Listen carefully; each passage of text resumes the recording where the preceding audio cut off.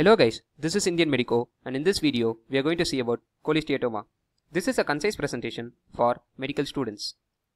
The word cholesteatoma is a misnomer because it neither contains cholesterol crystals as indicated by the term cholesteat, nor is it a tumor as indicated by the term oma. Cholesteatoma is an abnormal skin growth in the middle ear behind the eardrum. Cholesteatoma consists of two parts: matrix containing keratinizing squamous epithelium and a central white mass made up of keratin debris. There are various theories of origin for a cholesteatoma.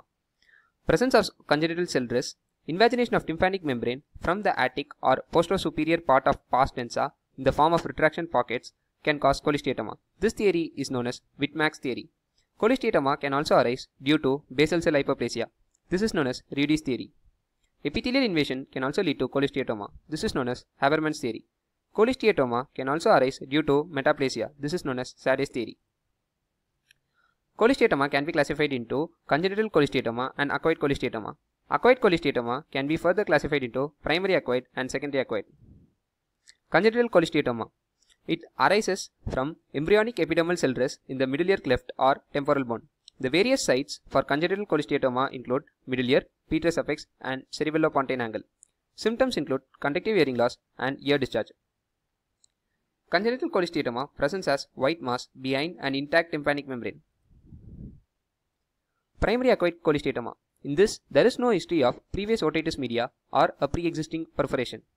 Theories on its genesis include invagination of pars placida due to persistent negative pressure in the attic, basically due to a defect in the eustachian tube, basal cell hyperplasia, and squamous metaplasia. Secondary acquired cholesteatoma. In this, there is already a pre-existing perforation in pars densa. It is associated with posterior perforation or a large central perforation. Theories on its genesis include migration of squamous epithelium and metaplasia. Expansion of a cholesteatoma.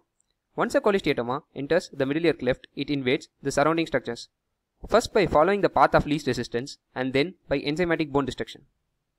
An attic cholesteatoma may extend backwards into adytus, antrum, and mastoid, downwards into mesotymphanous, and medially to surround the incus or head of malleus. Destruction of bone by cholesteatoma. Cholesteatoma has the property to destroy bone. The basis of this is by the production of collagenase, acid phosphatase, and proteolytic enzymes secreted by osteoclasts and mononuclear inflammatory exudate.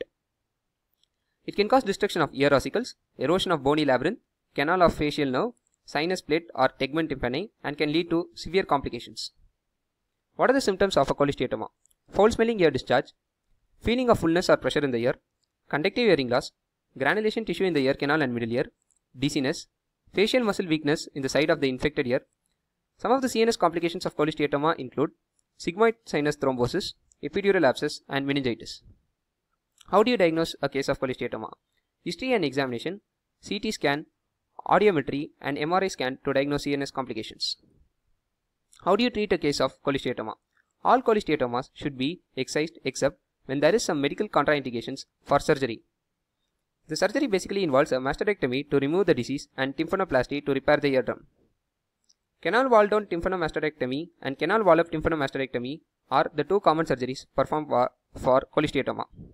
Periodic follow-ups are necessary because there is a chance of recurrence. Thank you.